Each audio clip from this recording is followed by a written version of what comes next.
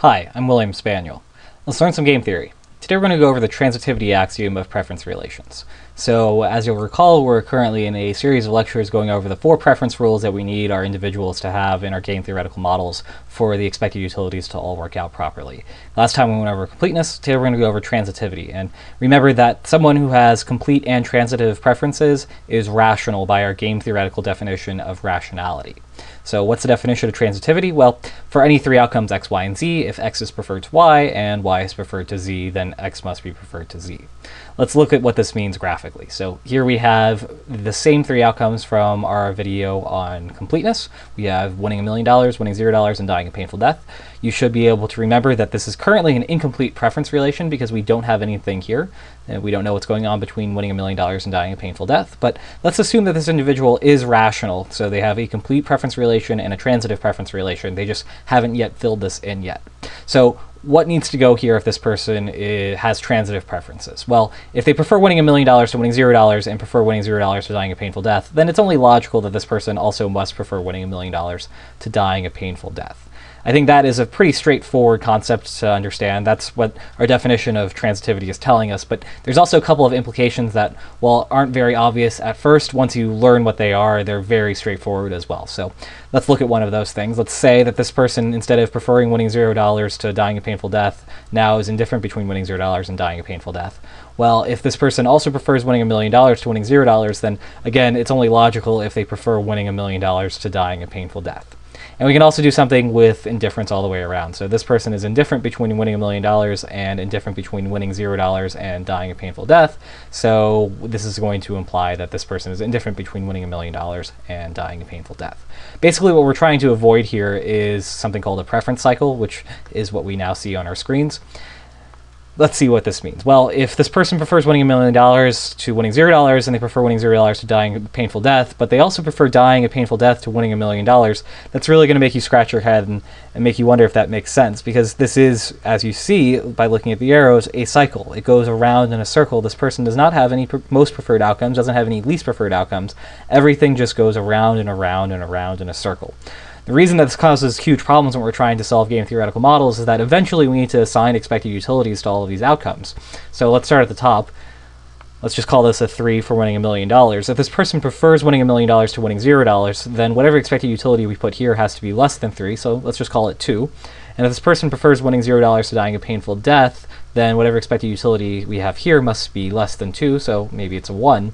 But if they display this preference cycle, then this expected utility here, this 1 has to be greater than this 3, which is obviously not true. And in fact, whatever expected utility that we would put here has to somehow simultaneously be less than 2 but greater than 3, and no numbers actually exist that are like that. So that's going to cause huge problems, which is why we can't have we can't have intransitive preferences in our models. So basically what we're going after here is something called an ordering. This is an example of a linear ordering. This is an example of a weak ordering. An ordering is basically just a list of outcomes in a manner that everything listed higher than anything else is preferred to those lower things. So this person prefers A to everything else and least prefers E to everything else. And they prefer B to C, D, and E, but not to A, and so forth. That's pretty straightforward. And someone who can display an ordering like this, or the weak ordering that we'll get to in a second, by definition has a complete and transitive preference relation, provided they've put all of the outcomes somewhere on a list.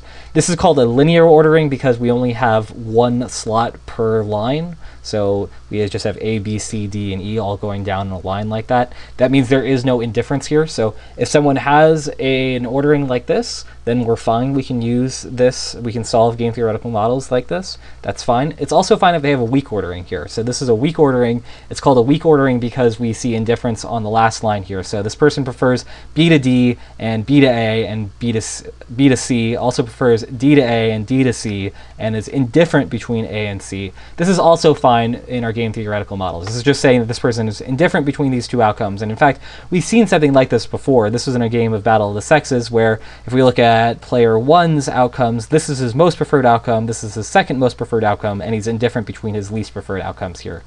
And we sort of see that this is the same thing going on here. He's got one outcome here, and indifference here. basically what we've seen before, and it's going to work out completely fine. We can use weak orderings. We can have actors have weak orderings when we're looking at game theoretical models. That's fine. As long as you can produce some sort of ordering, we're fine on rationality. To get to plausibility, is this a plausible assumption? Do people actually have transitive preferences? Well, I think we should certainly hope so. And I think if you're talking to someone, maybe you're discussing their favorite movies, and they tell you that they prefer movie X to movie Y to movie Z, and movie Z to movie X, I think if you were to point out this to them, to say, hey, you displayed a preference cycle, and that really doesn't make any sense, they would immediately stop and rethink what they had just said, because I think they would straightforwardly understand that what they're saying doesn't make any sense at all. So I think out of all four of these assumptions that we have when we're going over the models, I think transitivity is the least heroic of them to make. I think that basically everyone should display transitive preferences, and if they don't, that's just really puzzling, and I'm not sure you could easily find someone who would display intransitive preferences. Now, that's not the case with all of these preference rules, and in fact, when we get to the next video, which will be on independence over lotteries, we'll see that, in fact, that independence over lotteries is very tricky, and that people don't actually display independence over lotteries. So we'll discuss that in the next video. Join me then.